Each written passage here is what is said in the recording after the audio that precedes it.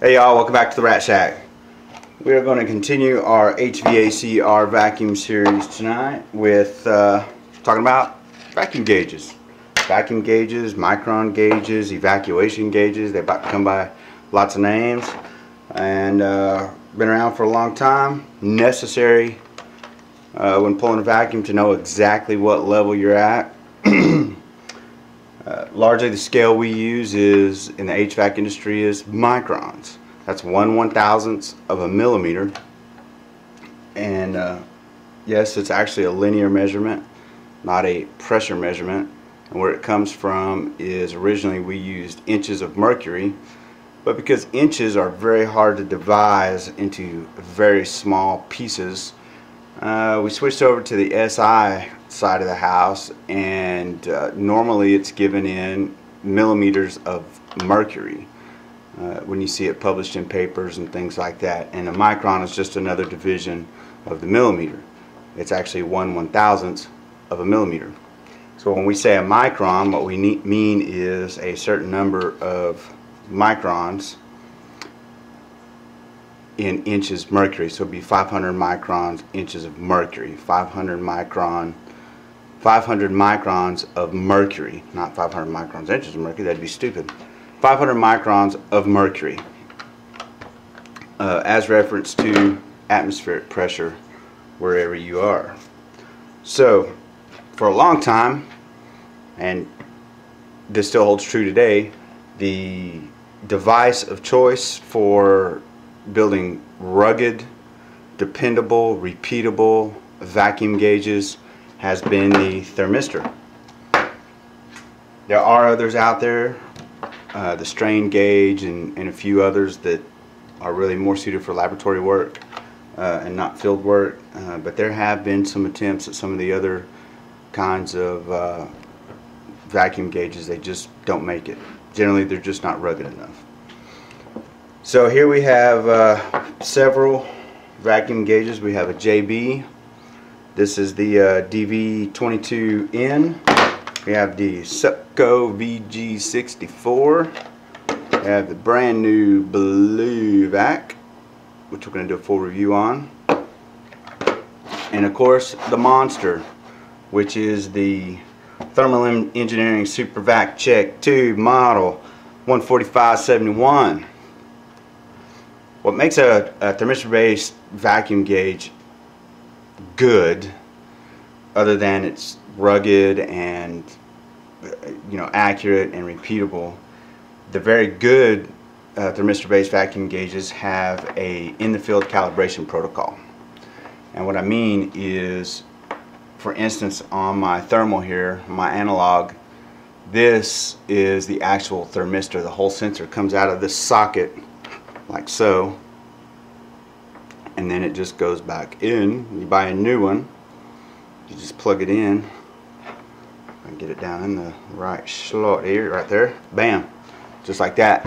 Now on the thermal side of the house, right here, you'll notice on the flat, I don't know if you can see it or not, right there, there's a number stamped there. That's the calibration number.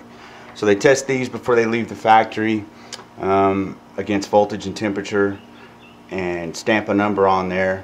And so what you do when you get a new one, and anytime you're using one out in the field at any time, you can just take this switch right here and flip it down to calibrate, and then you just turn this calibration knob until the needle swings over to the number that's stamped on that flat. So we're at 31.75, so we spin our knob till we get to 31.75, and you can see there's two different scales, one for atmospheric pressure and micron level, and the other one is for just calibration.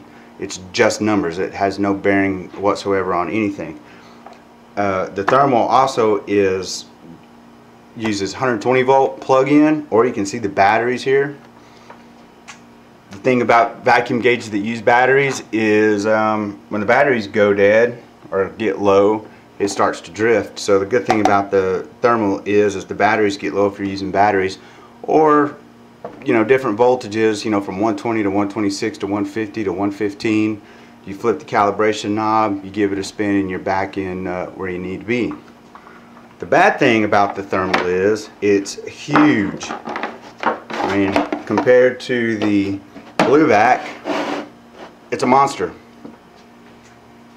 And for years this is what we used because it was pretty much the only one out there that was really reliable.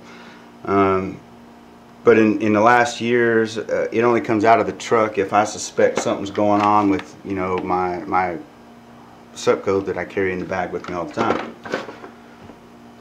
So even though it's more accurate, field calibratable, and by and large, you know, a much more accurate and better built instrument, it didn't get the field use because it was just too cumbersome, and you either had to have big giant batteries or 120 volts.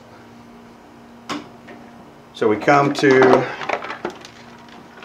what I call modern gauges. Up until just a few years ago, this is about what you saw. Supco VG64. Again, it's thermistor based, same as the JB. The difference is these are not field calibratable. You can't calibrate them in the field. There's no pot, there's no reference, there's no number, there's no nothing. And as a matter of fact, when they get contaminated, you don't even know it. You just have to clean them every now and then to make sure it is what it is. Two different types. You can see here the Supco VG64 has a flow-through design, and it's even tagged on here so that if you have, you know, auxiliary port and a vacuum port, so if you're not pulling through, then you cap this one and you pull from here. I never noticed any difference in the performance if I did, you know, pulled from here or here without doing flow through, but it is what it is. Pretty good resolution, pretty accurate, pretty rugged. Not a bad little micron gauge at all, but again, not field calibratable, no temperature display. It may or may not be temperature compensated, I don't know, because there's no display on there. JB22, DV22. JB's line of everything that has to do with vacuum is DV, Delta Victor, and that stands for deep vacuum. Again, thermistor based, different resolution. It does have an auto calibrate on here. It auto calibrates every 10 minutes, which is either good or wildly frustrating, because as you're watching it and it starts to auto calibrate, or you glance over at it and it says 1 when it's calibrating, then it's kind of a pain. But it does auto calibrate. The difference is you just don't know, right? There's no reference like on the thermal. There's an actual reference that you calibrate it to so that you know it's calibrated. Again, when it gets dirty, it doesn't know. So you just have to guess. If it's taking forever to pull a vacuum, it could be your oil, it could be your sensor, it could be maybe you have a leak, maybe you still have water. You just don't know because it doesn't tell you. Now modern, we've seen kind of a resurgence in the past couple of years with vacuum gauges that use, kind of going back to the old thermal style here. I don't have any with me, but they basically have a thermistor like this on there. Yellow Jacket has a couple. JB even has a new one called the DV-40, and it uses just a thermistor and a wire, and it comes back to a head unit that you use. I know one of the Yellow Jackets has a number stamped on it at least that you plug into the unit when you first put it on. It doesn't give you anything as far as temperature compensation or you know, if the batteries start to go dead, there's no way to recalibrate it. But assuming they have temperature compensation built in, and assuming that they reference the voltage of their power source, at least that's a step in the right direction, because you know you're entering a number in, and you know it's been calibrated at some point to that number, or at least checked, and when you plug it in, it's good to go. So coming to the BluVac, this is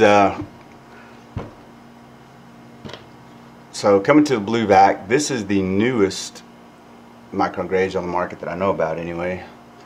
Guy in Florida builds these, or a company in Florida builds these, AccuTools. And one of the really nice things about the BluVac is it is 100% temperature compensated. Anytime the temperature changes, the vacuum gauge itself updates its reference. So anytime anything happens, it's going to be accurate. It also does a couple of other pretty cool things. It has one, it has an alarm. You can set it for say 500 microns. Go do something else, and when when it gets below 500 microns, it'll sound an alarm. It's also time weighted, so you could set it for, say, 500 microns for 15 minutes, and the alarm will not sound until it's been below 500 microns for 15 minutes total. So if it gets below 500 microns for 7 minutes, then it jumps back up, and then it goes back. It stops the timer anytime it's above 500 microns. Anytime it gets back down below, it starts the timer not at 0, but at where it left off, so that you know you have a full 15 minutes below 500 microns. It also has 2 levels of sensitivity as far as contaminants. It will tell you that the sensor is contaminated, but it's okay to keep using it. And it will tell you the sensor is contaminated and it's not okay to keep using it. You need to stop and clean it. Very cool. Has a timer function on it so that you can do a drop test once you reach your absolute vacuum level or your target vacuum level. You start the test and the timer starts, and it'll tell you how long it's been there and at the vacuum level. So it's a very cool micron gauge. Of course, it does all the popular units. Has a nice backlight on it. You can see, very cool little gauge, super accurate. The other thing is, you can turn the beeps off if you want. The other thing is that the BluVac is temperature compensated, and it shows you the temperature right on the face. So you see right there, it says 86.9 degrees. I mean, it's super sensitive too. You just put your finger, your hand down here, and you can watch that thing go up. I mean, it's very sensitive to temperature changes. And but again, it's temperature compensated. It knows it, and it will adjust the display based on that. Super accurate, very good resolution. 1/10 of 1 micron once you get down into the lower ranges. And this is field calibratable. You can calibrate this in the field or at home very easily. Not as easy as the thermal, but very close. You pop it in the freezer, wait for it to get down to temperature, and then go through the calibration protocol in the book, and it's back into calibration. Now, a guy that builds these on the forums, his name is Joey D. I think his real name is Dennis, but super smart guy, really loves what he does. You can tell when you talk to him on the phone.